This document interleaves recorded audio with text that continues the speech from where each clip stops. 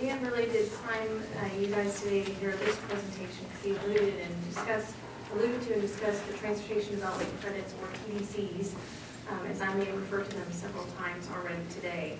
But I wanted to give you a brief update on transportation development credits within our region, what we've done so far since we started presenting these to you late last year, and also brief you on a partnership that we're working on with TxDOT that Dan mentioned earlier related to the $10 million revolver fund. With that, I'll start out with just a little bit of background about what are these TDCs. As I mentioned, it stands for Transportation Development Credits. They are earned by the region when we use toll revenues on capital projects on the state highway system and the federal highway system. So the federal government essentially tries to give us some credit back for our efforts in that regard. Currently, we have 465 million credits available. It is important to note that these credits are that. They are not cash. They're not real dollars that we can spend. You can't bring them to a transportation provider and cash them in, so to speak. But it does allow us to offset the local match requirements that our federal partners have. The federal government requires, for the most part, that if you're going to use their funds, they'll give you up to 80, in rare cases 90% of the project costs, and you have to come up with a difference. When you use these credits, you can offset that difference and just use the 80% that they give you. This is a little bit of history, or maybe new information if you haven't seen it before, but our region has divided up the transportation development credits into 5 major categories. So you see those here. The first one is strategic awards to small transit providers. We allocated about 5 million credits for that purpose. The second is what we call a Type 1 call. This is a call for projects in which the Regional Transportation Council, which is our policy board, has the revenue available and are making an option available for local agencies to use the credits in lieu of a cash match. So we have 2 initiatives that have occurred. One is the Transportation Alternatives Program that is actually ongoing right now. Those project requests have come in, and our bicycle pedestrian team is actively reviewing those, so you should see that information at future public meetings. The second is one that actually was discussed in Chris's presentation, the program in which the Regional Transportation Council actually approved all the projects that would offset the environmental speed limit changes resulted in use of 7.6 million of these credits.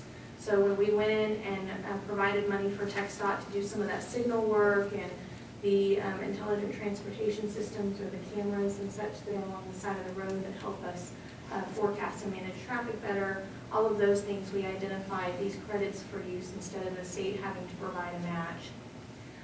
Item 3, or category 3, this is what we call a Type 2 call for projects. We actually went out to public meeting last month on our Type 2 call, and we were proposing of the 50 million in credits. You'll see a portion of that was submitted to us. And the Type 4 is selling or transferring TDCs to other metropolitan areas or to the state, and I will address that specific category in more detail towards the end of the presentation. That is, once again, that revolver that Dan Kessler mentioned in his presentation as well. And then finally, regional programs and management operations programs are also important, and they have 10 million in credits available. If we were to actually use all the credits that we set aside here in the amounts we stated, that would leave us a balance of 250 million credits for future use as well. So where are we on each of these particular programs? Under the category of the small transit providers, we have allocated in 2013 approximately 1.7 million credits. This year so far we've allocated about 200,000 credits, and we anticipate allocating more of those before the end of the year, probably getting close to the 5 million credits that are available. In the Type 1 call, I mentioned that Transportation Alternatives Program is underway. It looks like they may not use all of the credits that are set aside for that purpose, but they do still have them available, so we'll keep you posted on those credits at future meetings. And in the effort that Chris referred to, we used 7.6 million of credits for those air quality projects. In the Type 2 call, this is the one where the local agency has revenue, and they are asking us for credits to offset the local match requirement. We are proposing to award 16.76 million of credits. So of the 50 million that was available, only, well, just under 17 million will be used. And we anticipate asking the Regional Transportation Council to approve that effort this August as well. The next category is selling TDCs, or the credits to TxDOT and other areas. I'm going to cover that in a little bit more detail in a minute, but we did initiate that process earlier this year.